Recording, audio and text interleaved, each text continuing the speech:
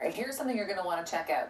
The latest addition to East London's Tree Trunk Tour was unveiled today in a rockin' way.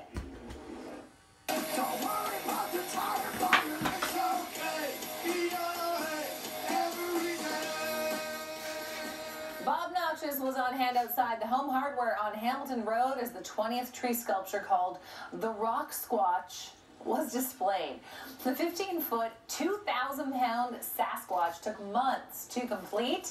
It's all part of the Hamilton Road Area Business Association tour. Along with Bob Noxious, the Home Hardware will be selling T-shirts to support the Children's Hospital in London.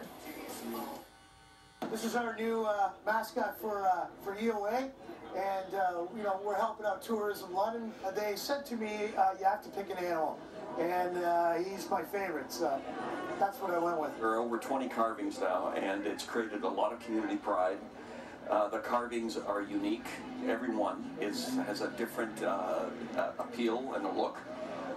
The community support has been extraordinary. Both Steel Canada and ourselves have partnered to provide funding, to support the funding for this. And selfishly from our perspective, we get people now from all across Ontario who are aware of the carvings and specifically come onto Hamilton Road to see it. I like that one for sure.